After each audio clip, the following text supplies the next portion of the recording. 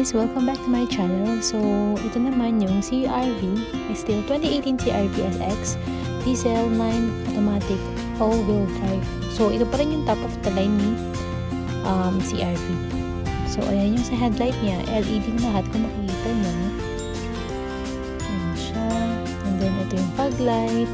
Tapos, ayan yung front sensor. Ayan, LED rin yung fog light. Ayan, chrome, front grill. Tapos honeycomb yung mga ano din yung grill sa harap. Ayan. Ayan siya. Tapos, kung makikita nyo, ayan, may front sensor din siya dyan. So, yung sa harap niya, 4 na sensor. Yung nasa grill, tsaka yung nasa mismong bumper.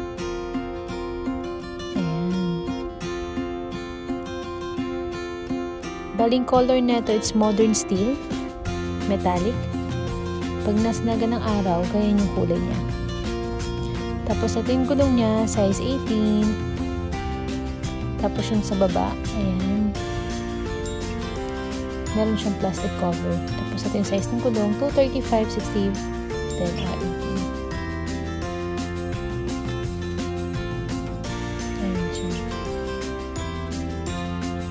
Plastic to, yung cover niya. Suspension. Tapos may plastic din dito. Kagandahan dito sa baba ng CRV, it's parang naka-rust-proof na siya. Pero actually, factory pa lang yan. Tapos ito yun. Yun yung color niya pag nasinaga ng araw. Kumikinang. Sa side mirror na ilaw. And then yung lane watch camera. Ayan. Pag nag-right turn ka lang dyan, sa kabila wala siya. Right lang. May mga chrome accent sa baba. Ayan.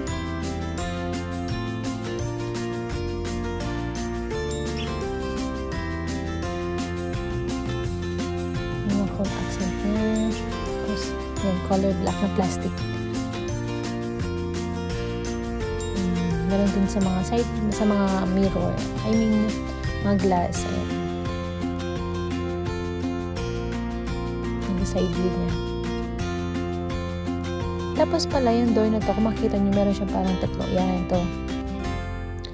Tatlo. Yan, 4 lock ng door. Tapos, pag pinasok nyo yung kamay nyo dito, may sensor. Pag malapit yung susi. Ganyan. Bubukas na yung door. Ayan. Ayan siya. Ito pala yung sa likuran. Kung papansin nyo, yung sa harapan, plastic, hindi siya, ano siya, parang gamusa, yun, nagaspang, parang tela, tapos meron siyang parang, hindi siya parang, mudguard yun. Ayan siya, cover niya sa likod. So, hindi mo makikita yung pambaba. Yung body niya, ayun yung mudguard sa harap. Tapos, same disc brake sa harap, tsaka sa likod. So, ayun siya. Papansin nyo, yun, may plastic na, ayun din, chrome accent. Then, ito yung sa likuran niya. Ayan siya. So, yun yung sa likod.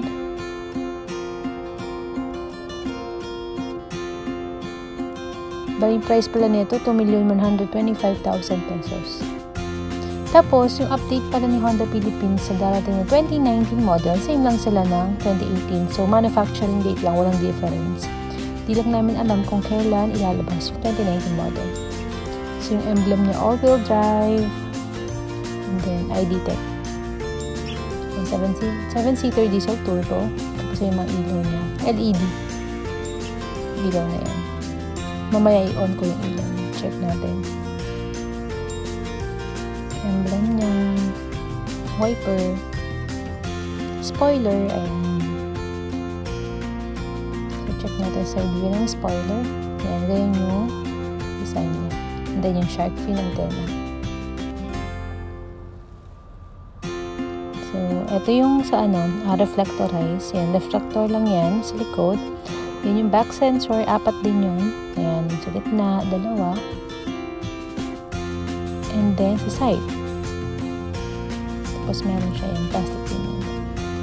Ayan, sa baba. Yung dumi lang yun, mapupunasan lang, tatanggal naman agad. So, ayun yung award ni Honda CRV 2017 Car of the Year. So, ayun siya. Tingnan ko lang yung susi. And then, check natin yung trunk. So, yung reverse camera. Tapos, dahil top of the line, automatic power tailgate. So, yun yung lock. Ito yung yan.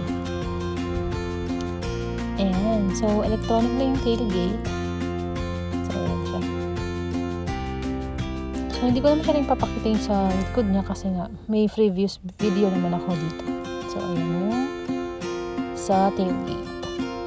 Yung details niya.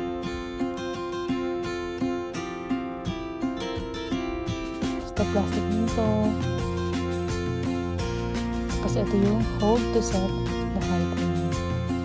Bababa na siya, and then pag pinress ko, titigil siya. So, ito rin. Ibadali ko ito. Angat ko siya. Tapos ito yung sa lakan. Sa siya.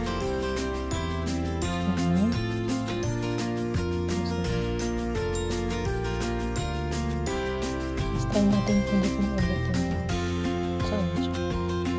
So, nakalimutan ko yung susi sa likod. So, i-open ko lang siya ulit. So, pindutin ko lang. Kaya sabi pang pindot. Angat. So, close ko na ulit yung sa likod.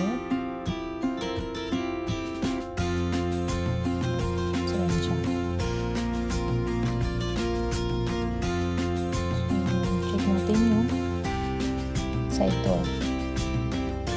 Ayan yung details ng wooden accent. Ayan siya. Tapos mga stitches.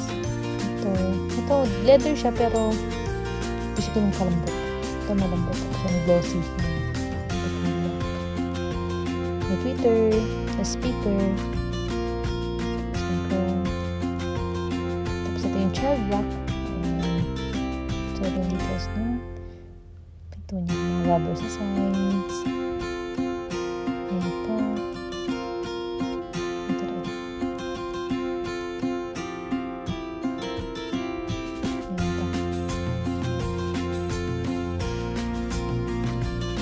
So, 90 degree. Pagbukas ng door. So, ayan.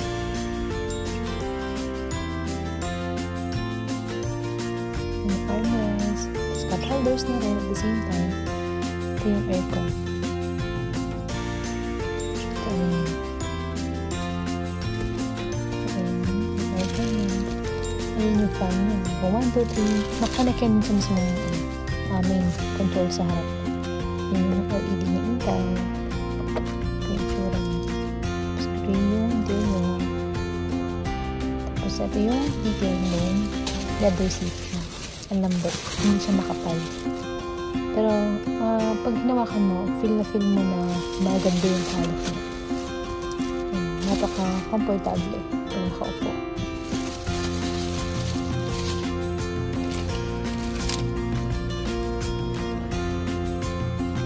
Tapos ito yung sa gitna. Aircon. Tapos dalawang control. Under power outlet.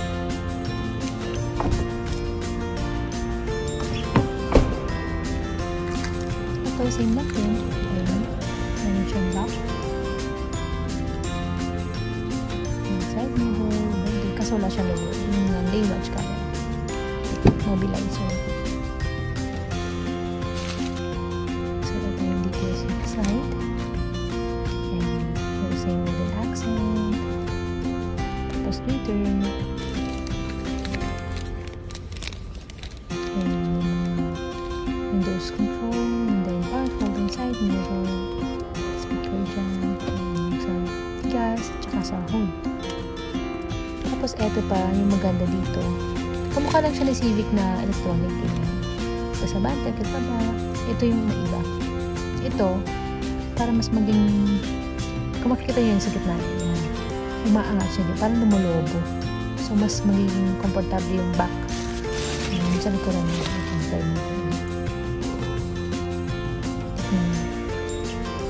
Natipit-pit, tapos lumulobo.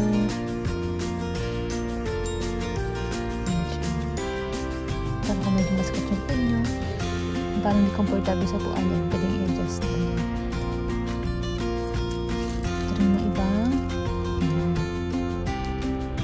Limitation watch. Yung parang i-realign ka na ulit. Parking, sa likod, anti-collision, VSA. Yun nga yun. Yung pag, kunwari, may linya sa daan.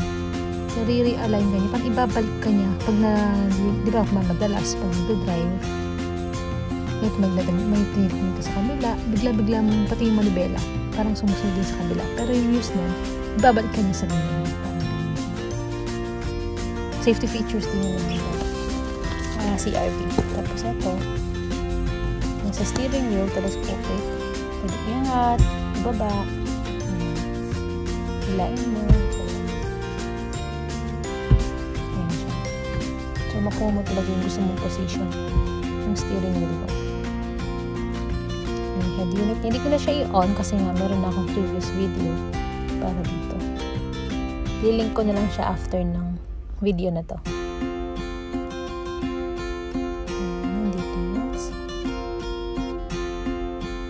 May lock-unlock din doon. So, yan. Napaka-soft ng texture nito. So, park, reverse, pull down siya. Kasi ibang client kala nila yung pinipindot nila yun. Pero pull down. Tapos yung drive, neutral, meron din siyang chrome accent sa video. Mga cup holders, meron siya wooden. Mga power outlet nandun din. Mga outlet ng HDMI, USB, dalawa. Ayan. Tapos, armrest. Ayan siya. Pwede mo siyang i-extend. Ayan. Usog naman. Tapos, ito nga pala yung sa gas tank. Tapos, yung sa hood. Yung pagbukas pala nila ganito. Ayan. Pero kung kaya ng paa mo, pwede rin siya abutin para hindi ka na yumuko. Tapos ito yung sa gas niya. Ayan, diesel. Yung diesel pala niya, basta yung regular diesel lang, pwede naman siya. Shell and then Petron, yung highly recommended ni Honda. So, yun. So, nabuksan ko na yung hood. So, check lang natin. Pag i-open pala siya ganito, sa ayun. So, move mo lang siya to right. Ayan. Tapos, angat mo. Angat mo yung hood mo. So, baba ko lang kung magulo na yung video kasi mabigat. Wait lang. So, tataas ko lang yung bonnet stand niya. Ayan. So, ayan yung details ng engine ni CRV diesel na 1.6 lang yung makina niya. Pero take note, hindi siya underpowered kasi 9-speed naman siya. And then yung mga feedback ng mga client na nakabili na ng ganito, wala man silang nasabi na underpowered. Maganda daw yung takbo niya. Tsaka tahimik. And then yung riding comfort, sobrang parang sedan, parang sakyan lang, regular sedan lang yung sinasakyan. Yun yung battery niya. So, same din yung warranty, 1 year or 20,000 mileage. Ayan yung turbo niya. Ayan. Yung details na ang daming mga wirings, tsaka mga kable. Ayan yung kable dyan. Yan, earth rings. Para mas lightweight yung mga materials na ginamit, pero yung quality, same pa din. Check mo na yung engine. Tapos yung wiper niya, ayan, same lang siya na sinibit banana type. Kung yung nga yung tawag doon, yung malalapad. So, check natin yung mga ilaw niya. yung mga lights niya. So, ayan. Tsaka yung fog light. And then yung hazard. So, check natin. Side mirror. And then, ayan. Yung hazard. Ang haba. Yung hazard dyan sa harap. Sakto yung buong headlight. So, yung headlight. Tapos may daytime running light sa side. Pagka-on ng engine. Naka-on na yung daytime running light. Ayun yung fog light. So, ganyan siya. Hindi siya masyadong halata sa video na to kasi nga kulay white yung ilaw. Pero ayun siya.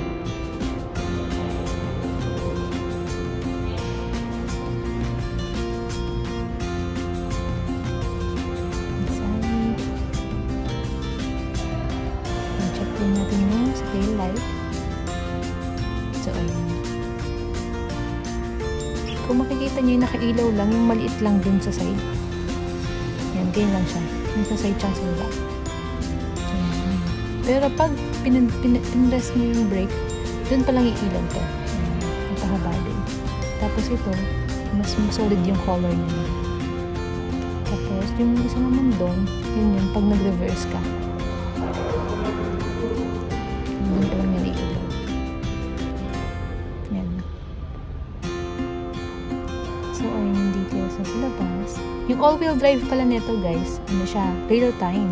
So, hindi siya kagaya ng four-wheel drive. Yung pag inon mo, lahat maandar. Pero yung all-wheel drive, pag sinabing all-wheel drive, kung ano lang yung may kailangan ng power, kung ano lang yung gulong na kailangan yung mas powerful, yun lang yung merong, parang yun lang yung naka-activate.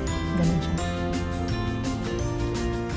And then, in addition, ito pala, hindi ko siya napakita kanina, meron siyang auto-dim, and then meron din siyang panoramic sunroof. So, ayan. So, ito yung cover. Wait lang. On natin. Tapos pala, ito pala. Sa push start, di ba, usually, disusi. Yung push start pala, meron din siyang 1, 2. Pagka-press mo ng 1, mag-on lang yung head unit. Pagka-press mo ulit ng pangalawa, yung instrument panel. Pero hindi pa naka-start yung engine. Kailangan mo parang tapakan yung brake tapos push start para mag-start yung engine. So, ayan. Balik tayo sa sunroof. Ito. Ayan siya. So, pindutin ito. I-pull up ko siya.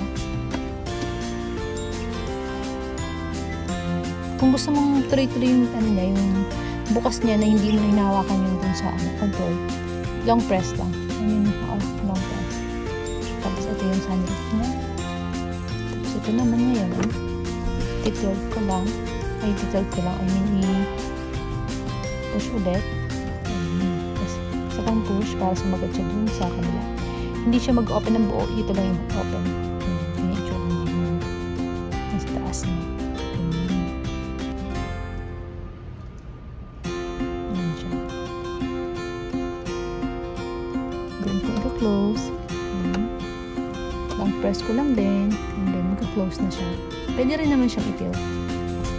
Bali yung tip, push mo lang din. Push mo lang to. May word ng tilt pala. Sorry, pinaka-tilt. Ayun, naangat na siya. Tapos yung pagkaka-tilt niya, ganyan lang. Ng 1 inch. Ganyan lang. So, yun. And then, pakita ko lang din kung saan yung located yung Honda sensing niya. Kasi ito, yung cruise control niya adaptive. So, pag nagbagal yung sa harap mo, siya din, magbabagal din siya. So, bali, ayan siya. Yung sa gitna na yan, ayan yung sensor niya. Ayan yung sensor sa gitna. Tapos, meron din sensor doon sa taas. Ayan siya. Tapos, na-try na din to ng client ko na bumili ng top of the line. Eh, hindi pa siya nakakapag-play na may humps. Tapos, meron din taong tumatawid. Suddenly, nag-break yung kotse niya. So, nagulat siya. Pero safe naman daw. Nagulat lang talaga siya. Hindi niya expect. So, yun lang guys. Don't forget to subscribe to my channel. So, mag-upload pa ako ng maraming video.